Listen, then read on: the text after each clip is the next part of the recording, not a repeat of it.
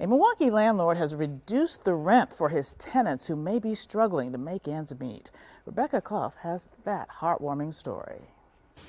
John Zutz is asking for just a simple thing. He hopes his tenants either pay their bills or help the community.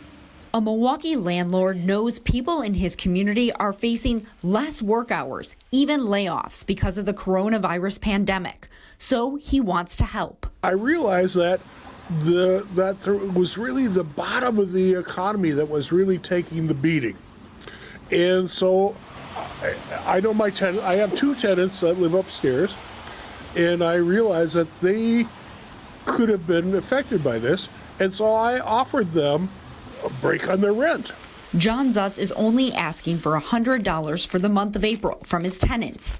He knows this could make a huge difference in the lives of his renters. I gave them an option. The option was, if you're in financial problems, use it for yourself. If you're not in financial options, spend it in the neighborhood. A welcome and appreciated deal for his renters. What do you think? It was super great. Totally took me by surprise.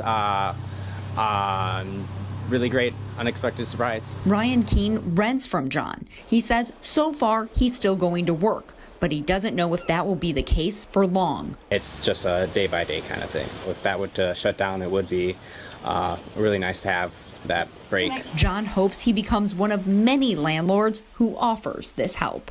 Reporting in Milwaukee, Rebecca Clough, TMJ4 News.